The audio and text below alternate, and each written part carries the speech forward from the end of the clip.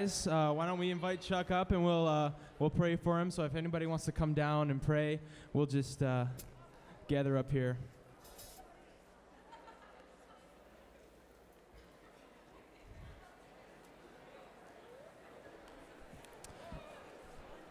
Let's pray.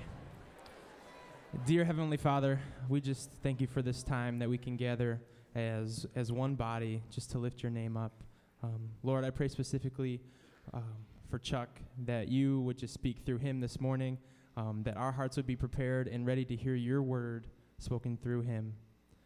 Lord, just watch over us today and this week as we glorify and praise you. Amen.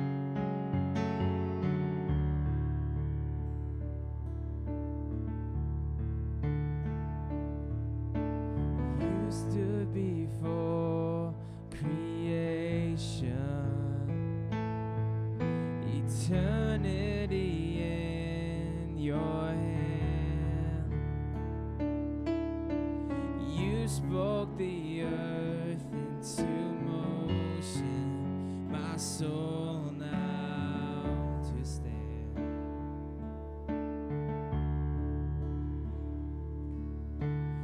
You stood before my failure and carried the cross for my shame. My sin weighed upon your shoulders, my soul now to stand. So what could I say?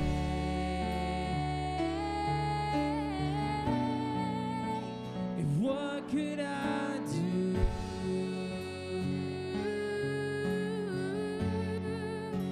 But offer this heart, oh God, completely to you. So I walk upon salvation, your spirit alive in me. This life to declare your promise, my soul now to stand. So what could I say?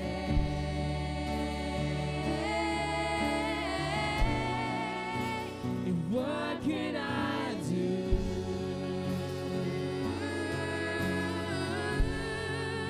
But offer this heart, oh God,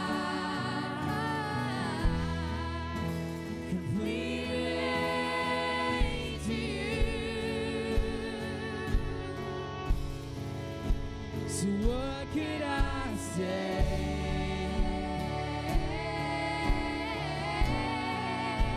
And what could I do?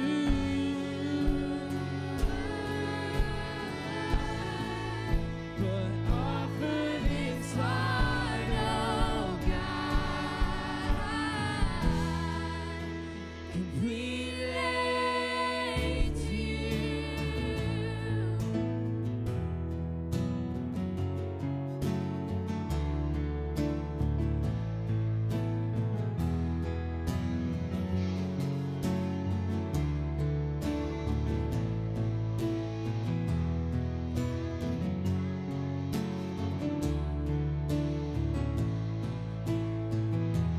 Sing, I'll stand. So I'll stand with arms high and heart abandoned, in awe of the one who gave it all. I'll stand, my soul, Lord, to you surrendered. All I am is yours.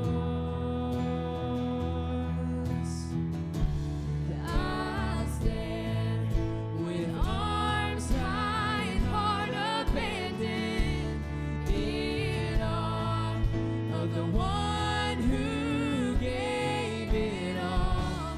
I'll stand, my soul, Lord, to you surrendered. All I am is yours. I'll stand with arms high and heart abandoned, in awe of the one who gave it all. I'll stand, my soul, Lord, to you surrendered. All I am is yours. I'll stand with arms high and heart abandoned, in awe of the one who gave it all. I'll stand, my soul, Lord, to you surrendered. All I am is yours.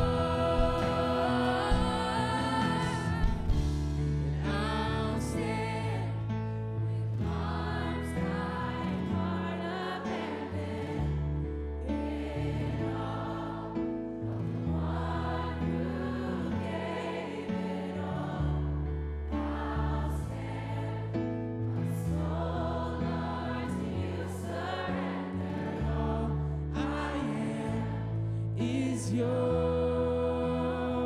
All I am and all I am is yours. And all I am is yours.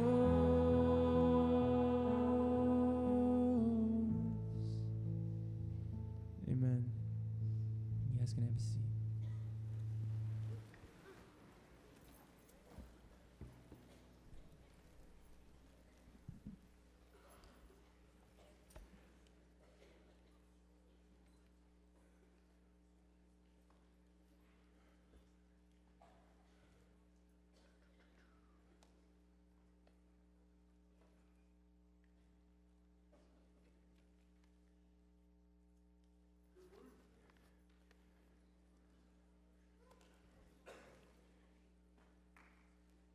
It's our hope that chapel will be a time of intense personal reflection and deep existential crisis. But we usually don't expect it to happen when the speaker is making his introduction and telling you funny things like Greg Clugston did on Monday. Remember when he talked about how old he was? Well, that was a moment of existential crisis. Because when he said, your speaker is so old that he was here in Spring Arbor before McDonald's was, I thought, wait a minute, your present speaker is so old that that chapel speaker was one of his students. And your chapel speaker is so old that 3 of his grandchildren are here to listen. Now, since they're 4, 2, and not even 1, they may not get as much out of it as you will. But they are prouder. Now, very few chapel speakers come up and tell you, here's the intellectual inspiration for this talk, here's a better form of it, and here are the main ideas. But here's the intellectual inspiration for this talk. It's C.S. Lewis. He gave it as a chapel talk at St. Mary's Church, and he did it. It's called Learning in Wartime. You can go to the library and get it out, or you can Google it. And he gave it in December of 1939. And in that talk, he made several main points, but 2 of them, which I want to make today, are these. The first one is that ideas are important. Now, Lewis was talking at a time when the German forces had overrun Poland and were ready to plunge Europe into a holocaust of death and destruction. And the students sitting at Oxford listening to him were the ones who would be called upon to fly the airplanes, to lead the men in the trenches, to pilot the ships that would defend the world for 2 years alone until the United States got involved in the war. And those men were facing death. And how in the world could they be studying Greek and Latin and mathematics and politics when the world was tottering on the precipice of Nazi domination? And Lewis had to answer that question. And part of his answer was that ideas are important. And the second part is that thinking hard is God's will for you. Well, our world is not tottering on the precipice of Nazi destruction. But Lewis pointed out that we're always involved in a bigger war. The bigger war is for the souls, the eternal destiny of women and men, compared to which our life is just a finger snap. And that the real war is a war that involves eternal consequences, not just the rule, the rise and fall of nations. And that war is infinitely more serious. But in that war, that ideas are important and thinking hard is God's will for you. Our scripture for today is John 1. NRK, ein halagas, kai holagas, ein proston theon, kai theos ein holagas, otus ein and arche proston theon, panta diato egeneto. Which, as you all know, is in the beginning was the Word, and the Word was with God, the Word was God. He, or this one, was with God in the beginning. Through him all things were made. Now to the poet, we know that this is a modified chiasmus, and the structure is important there. We know to the philosopher, John, this passage validates reason and solves the problem of the one and the many. And here is a picture by Raphael. It's called The School of Athens. And if you look at the detail, right in the center, there's Plato with his hand up. And the Logos brings these two philosophers together and these two ideas together. Plato, with his hand up, is pointing to the one, to the idea of ideas. The Word was God, the one God. But Aristotle's got his hand out, and his hand is down. And Aristotle's emphasizing the many, the particulars. And Aristotle's side is that the Word was with God. It was different from God. The Logos is God, but the Logos is different from God. And that embodies the one and the many problem. What about to psychologists? How does John speak? John says ideas are important, and that correct religious ideas, we know from psychology and psychiatry, are the key to mental health. If you look, people who have correct religious views, correct ideas about God, have much fewer problems with alcohol, with drugs, with crime, with depression, with stress, with suicide, and with divorce. It's empirically validated. They also are much more physically healthy, they have happier marriages, and they report more sexual fulfillment because they have right ideas. To the social worker, John 1 points out that God exists in relationship, and that relationships are the key to healthy life as individuals, for us as people.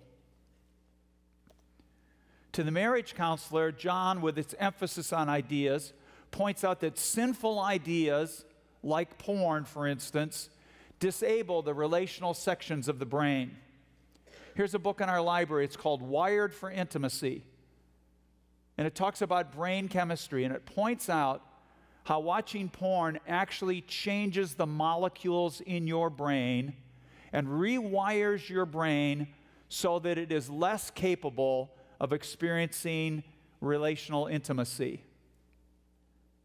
Pictures on the screen change the chemicals in your brain and disable you from having a healthy relationship with your spouse. To the biologist, John points out that information is the key to life.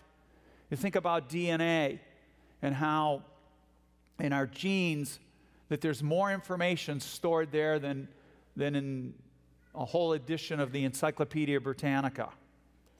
Or if you really think about it, on some level, the difference between a simple chemical reaction, like, the acid dissolving the food in your stomach, that's a simple chemical reaction. But a biological process often involves information. And what makes something biological rather than just chemical? One of those differences is information.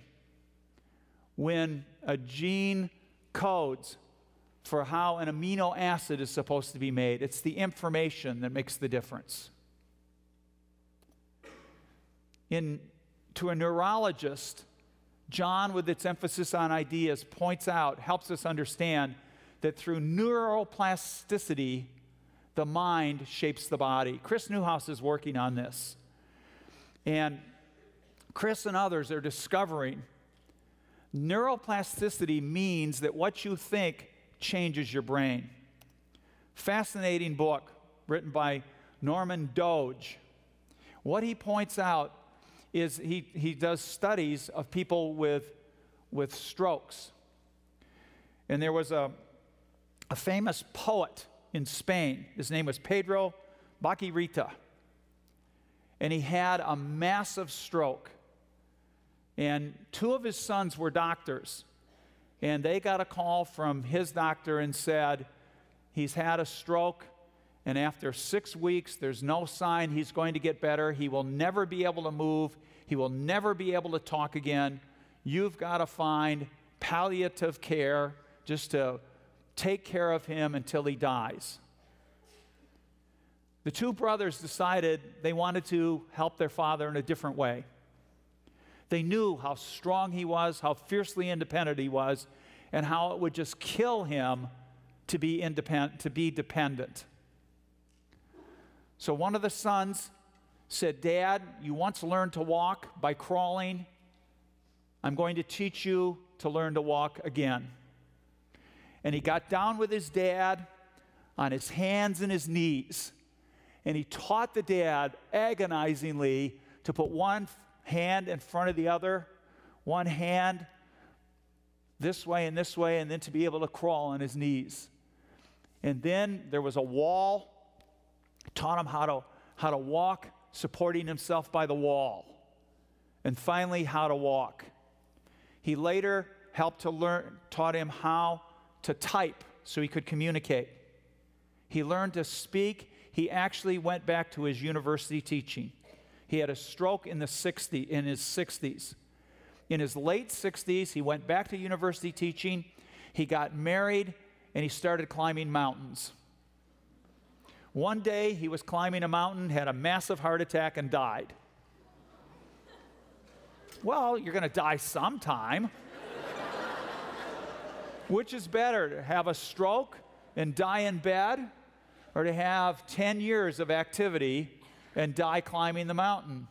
Well, after he died climbing the mountain, they did an autopsy. And they brought the record in to one of the sons, one of the doctors, and the pathologist was really excited, but the son didn't want to see. He was grossed out by the idea of slicing through his father's brain and looking at the pictures. But the pathologist was so excited that the son said, "Okay, I'll look at him." And what they discovered was that the original stroke had severed 97% of the connection of the conscious brain with the body, and that had never been fixed. And they could see it was still there. But through neuroplasticity, the brain had developed other areas, and they could see the physical traces of where the brain redeveloped to teach him to walk, to talk, to be involved with other people. But that's not the most interesting part of the story. The most interesting part of the story is the doctor who helped to teach his father to walk went on to help blind people see.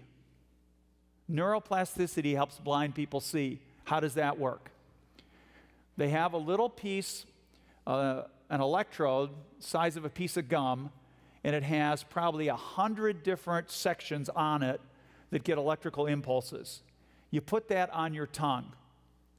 Then you have a TV camera which feeds information into a computer, which then sends impulses on to that stick of gum on your tongue.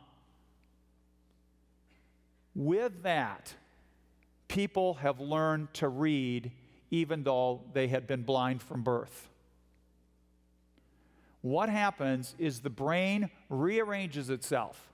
It gets input through the tongue and somehow figures out that it's supposed to send that not to the taste sensation, but to the part of the brain that works with the optic nerves.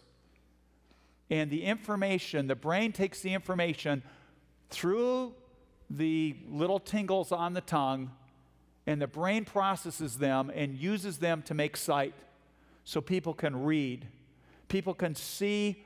If you throw something at them, they have three-dimensional vision.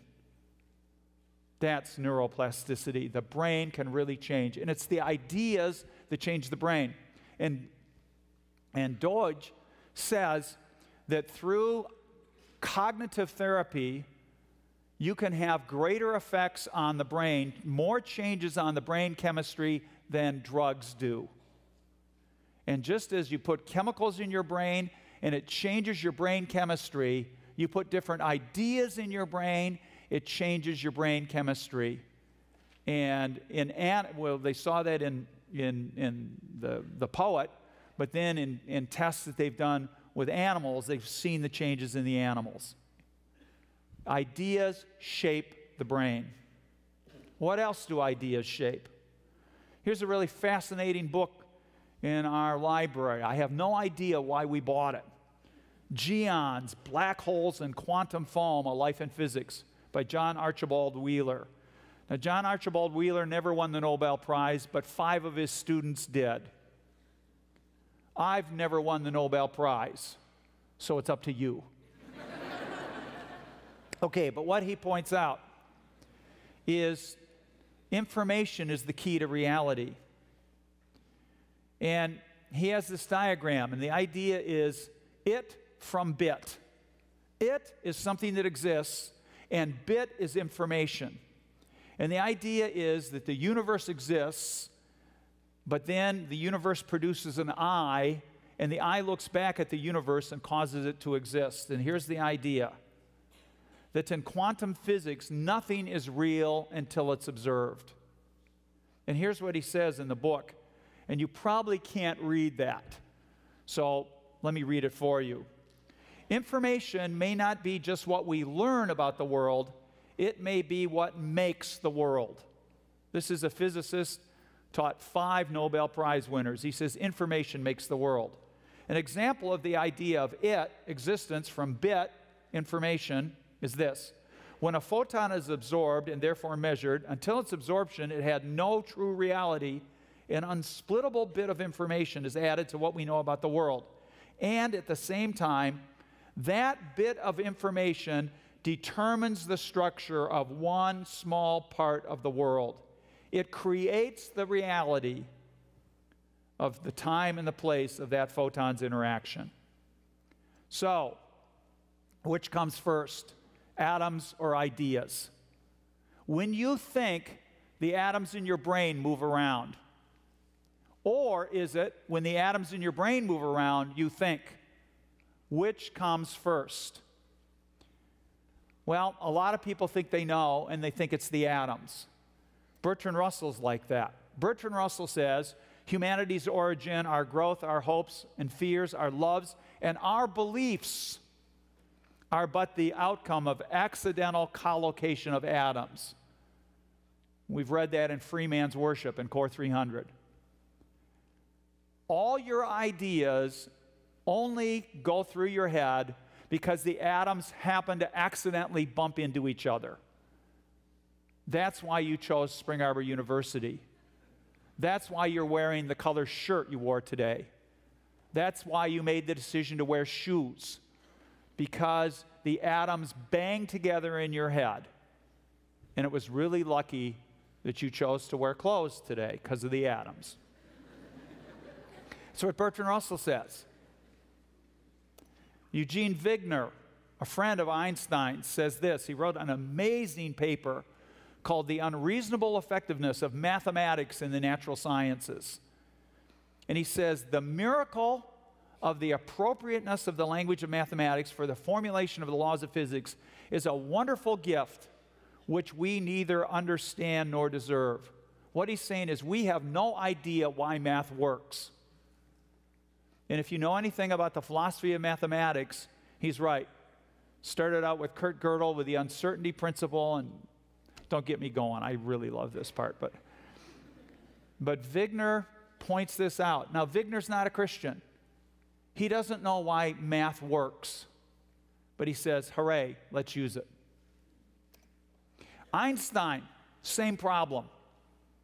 The most incomprehensible thing about the universe is that it is comprehensible. Why do we get it? Why is there any relationship between what we know and what happens out there? Oh, well, Paul Davis points out that finding mates and avoiding trouble, that your brain can do that through natural selection.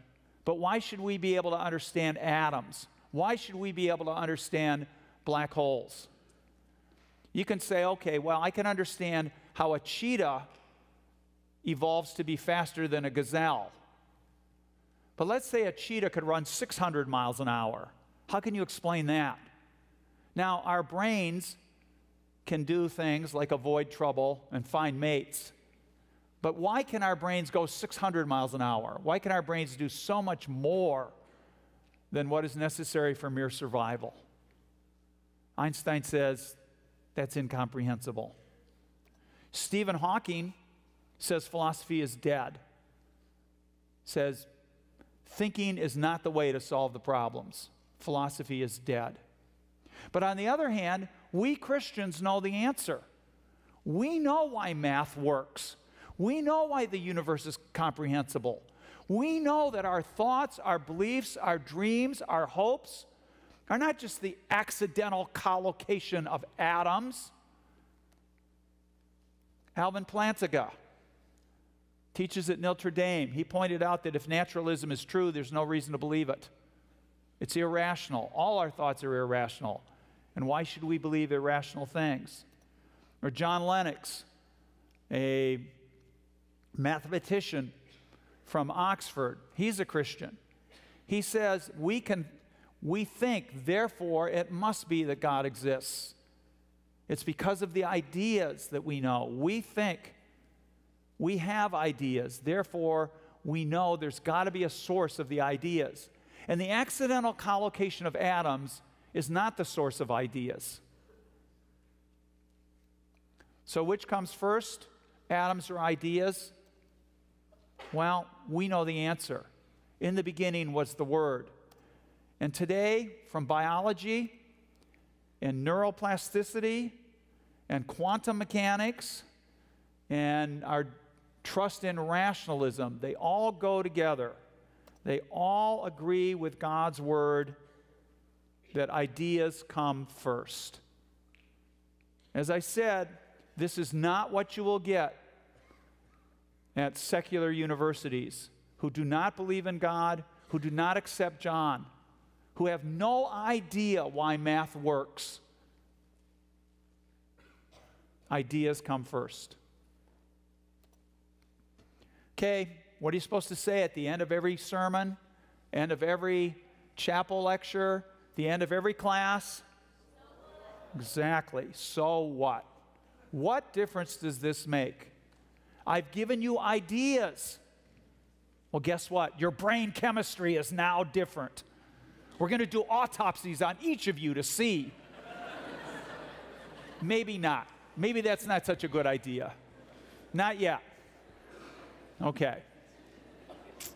Well, how about other than autopsies? What could be different? God has given you 4 years to focus on ideas. That's what a university is for. 4 years when most of you don't have responsibilities of families, most of you don't have responsibilities of providing for other people, you don't have the responsibilities of defending the nation against war, you don't have the responsibilities of putting food on the table.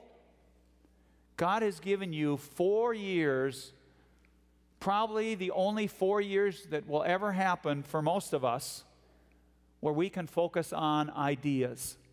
4 brief years. So prioritize your mind. That's what college is for. Now, the problem with college is that we do it together. Hooray!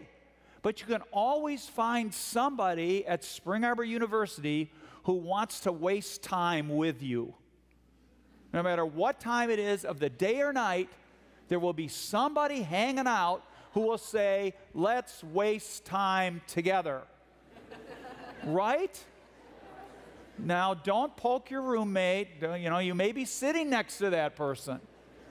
You always find time. And it's really easy in college to prioritize sports, or prioritize finding a mate, or prioritize video games, or prioritize watching movies. There are all kinds of other priorities. But ideas are important. And God's will for your life is hard thinking. Prioritize your mind. And God says that. God says, love the Lord with all your heart, soul, mind, and strength. All right, here's where the rubber hits the road. Here comes opinion area. This is not from God's word. I want you to think about it. Number one, I challenge you to spend at least 40 hours a week on academics. At least 40 hours a week. What a devastating idea.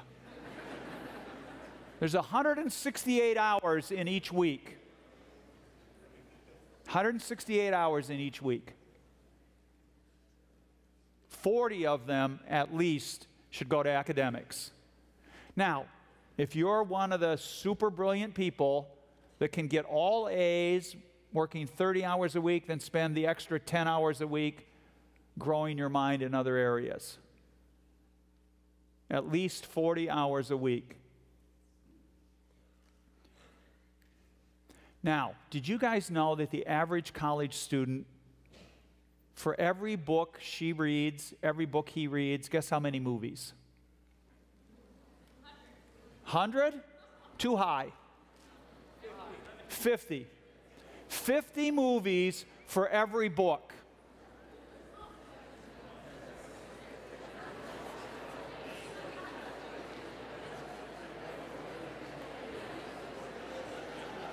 Whoa.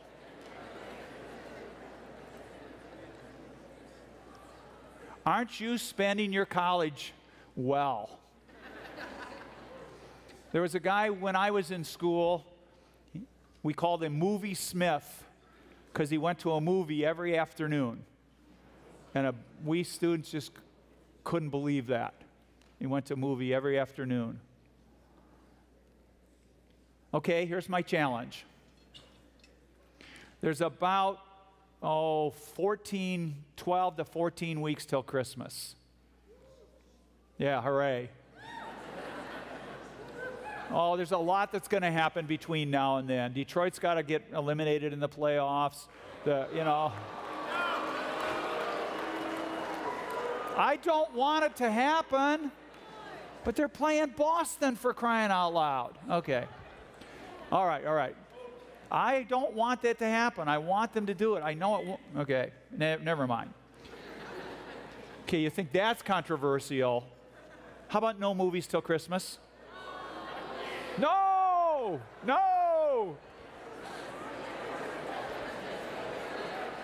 Okay. All right, listen. Okay, just no food till next week. Think about it.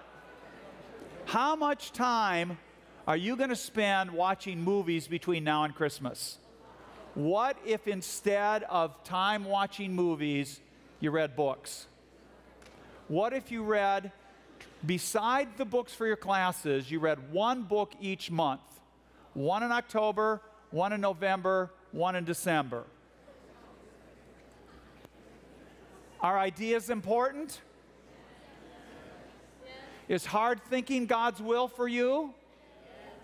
Do movies lead you to think hard, usually? Sometimes? Good. Hooray. After Christmas, you can do it.